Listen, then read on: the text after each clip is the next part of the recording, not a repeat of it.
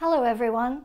My book tour is the victim of coronavirus shutdowns, but shut us down as they may, you can't shut us up, which is why I'm going to talk to you about Animalkind. So unless you're about to walk your dog, this is for you.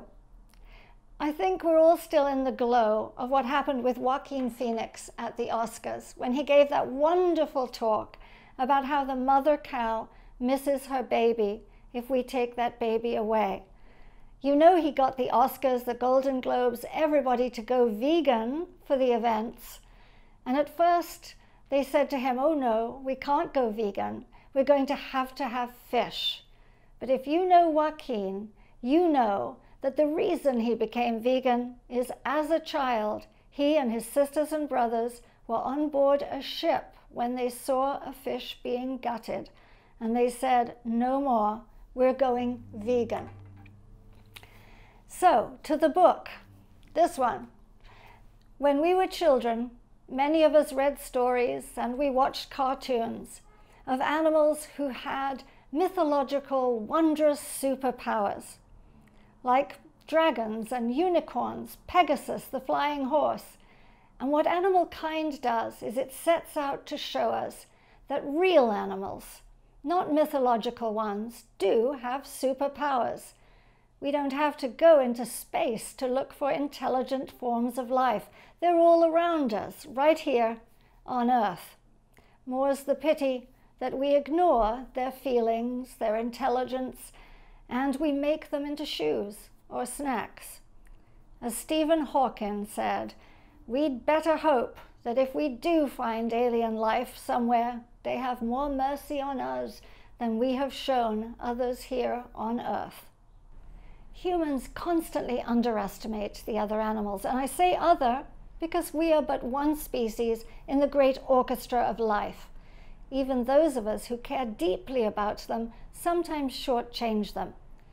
I know people who are just showing their love when they call dogs and cats their fur babies, but they aren't babies at all.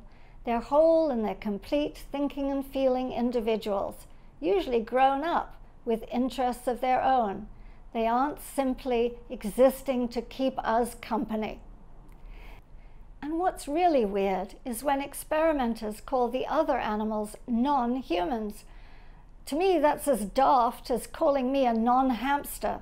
They're not non-anything. They're their own individual selves with thoughts and with feelings.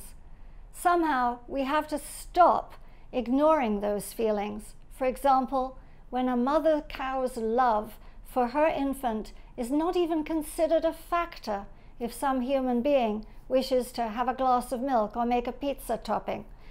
And that milk was meant for those calves, just as Joaquin said at the Oscars. Let me give you some examples of animals' real-life superpowers. Not all of them, or you won't buy the book. The western painted turtle can hold his breath under the ice for over 100 days, whereas we can't hold it for 10 minutes. Eels are part taser. They carry electrical charges throughout their bodies, strong enough to stun a human being in a split second. Our military has tried to replicate spider silk that is pound for pound 10 times tougher than Kevlar. And forget Spider-Man. Geckos have suction cups, electronic suction cups on their feet, so they can go up the ceiling and look down at us from the top. Almost no one is flying now, and my flight to Toronto to a bookstore was deemed non-essential. But if you go to the airport, it's a maze of eateries. On the plane, you can get a snack, and then they offer you food for sale. They must think human beings have to be fed every few minutes like a baby squirrel. Yet the godwit, which is this tiny little bird from New Zealand, flies 7,000 miles under his own power without stopping. No jet engines, no GPS, no drop of water. And speaking of squirrels, they bury nuts by the position of the stars in the sky. And they use sleight of hand. They will, if they think you're looking, bury the nut somewhere else but pretend to bury it where you're watching them. We use a GPS, but pigeons use low-frequency radio waves to navigate. Perhaps you've seen PETA's investigative footage of pigeon racers being told to let their pigeons go across a large body of water. Those pigeons only fly across a large body of water that they're deeply afraid of because their babies are kept on the other side in the loft, and they're wonderful, wonderful mothers. In fact, the male and the female pigeon both make milk for their babies in their crops.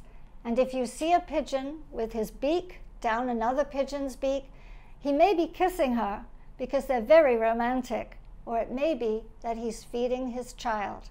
Well, the pigeon racers know this, so they make sure that the pigeons' babies are kept in the loft. So when they release those pigeons, they risk their lives and limbs, and sometimes don't make it, to get back to the other side to feed their babies. And did you know that tiny garden snails, taken a few miles from their home, will work their way back because it is their home, even though their maximum speed is 0.029 miles an hour. It might take them a year, but they'll try to get there. And if they sense winter or a storm coming, snails will build a door to the opening of their shell using slime, and then a second door behind it, like double glazing on our windows. And they also work collectively when they're in trouble. The USDA issued a warning to transporters, those are the people who deliver snails from snail farms to retailers, and they told them, secure the tops of the containers that you transport the snails in, because they'll get together, they'll all come to the top, and they'll push their way out and escape. Humans used to think that that rumbling sound elephants made was indigestion, but it's really powerful infrasound waves that they use to communicate with each other underground for more than a mile. They call it now silent thunder because only the elephants understand what that noise means. Rangers have found elephants cowering up against a fence line at the furthest border of a wildlife park in Africa. They'd been warned by another herd over a mile away that elephants there were being culled or killed. You know that even now, baby elephants are captured for export to Chinese amusement parks. Gorillas play tag and they swap roles. The little mouse speaks in ultrasound vibrations like the ones in our jet engines, and chimpanzees can outsmart college students in memory tests on a screen where you put up the numbers and then take them away and put the numbers back. They have almost photographic memories, so you have to guard against them spotting your ATM PIN number or you'll be in trouble. And chimpanzees are 10 times stronger than a human being without going to the gym. Roger Fouts, he's a primatologist at the University of Washington, recounts how one of his students was walking a baby chimpanzee on a leash one day on the University of Washington grounds when the chimpanzee decided to be extremely naughty and climb a tree. The student, feeling he was late for class, tugged at the leash, and instead of the chimpanzee coming down, he pulled the student right up into the tree. As for dogs, their noses are so vastly superior to a human's, they're even now being used to catch child pornographers, because those people put their videos of the terrible things that they do on a thumb drive, and if that thumb drive is hidden in a metal box and that's locked in a steel cabinet, the dogs can still sniff it out. So please remember, with that wonderful nose of theirs, it's awful to eat in front of them because those scents of wonderful food wafting to them drive them insane. And when they're out on their walk, reading the news with those schnozzes, it's terribly impolite to pull them along. Oh, and did you know that dogs, when they're given an MRI, and someone has found a way to give them an MRI without stressing them, the very same part of their brains lights up when they're offered a treat as a businessman's brain lights up when he's offered a raise. Just reporting, not commenting. Cows have taught themselves to operate water pumps with their horns. And in Finland, a filly can press a symbol on a fence to request that a blanket be put on her, and then press another symbol when she's too hot and wants the blanket taken off. Although it strikes me in Finland, it must be marvelous that you'd want a blanket taken off. It's so cold. Pacific striped octopuses will come up behind a shrimp and they'll tap him on the shoulder to confuse him while they're doing something they shouldn't be doing over his shoulder.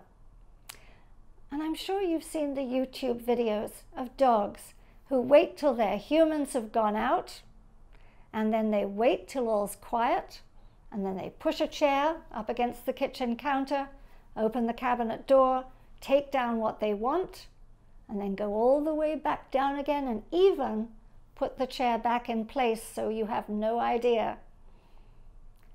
One of my favorite monkey intelligence stories is of a botanist in Asia who had a monkey that he had trained to pick plants for him, maybe orchids, special plants. And one day he was walking along a ravine and he saw a beautiful orchid right down there over a sheer precipice.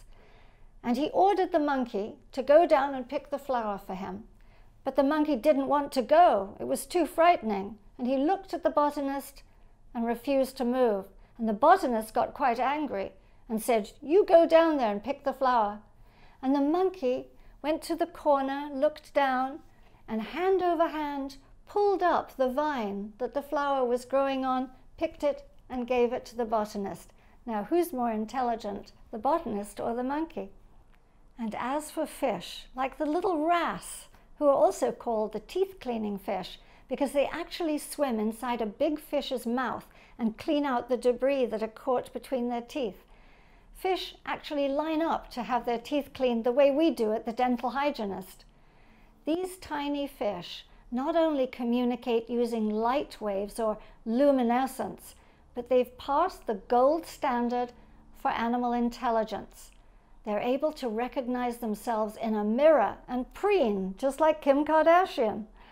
I'm not razzing her because, as you know, our honorary director, Pamela Anderson, got Kim to stop wearing fur.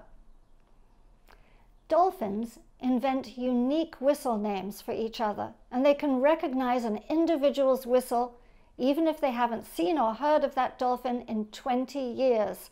That's quite a contrast to my high school reunion, where everybody said to everyone else, "Oh, you haven't changed a bit." But you could see them peeking at those name tags to see who they were talking to and thinking, "Who's that?" The fires in Australia were so haunting. It's very hard for anyone who cares about animals to have seen that footage. Koalas and kangaroos actually overcoming their natural fear of humans to come up to a bicycle and ask the person riding it for a drink of water because they knew they'd die without it. In Animalkind, we focus on what wonderful, gentle family animals sheep are. And Australia, of course, is the land of sheep. We talk about how a sheep can recognize dozens of other sheep and human beings from photographs, and how a ram will lie down and let other sheep jump on his back so they can go over a wall.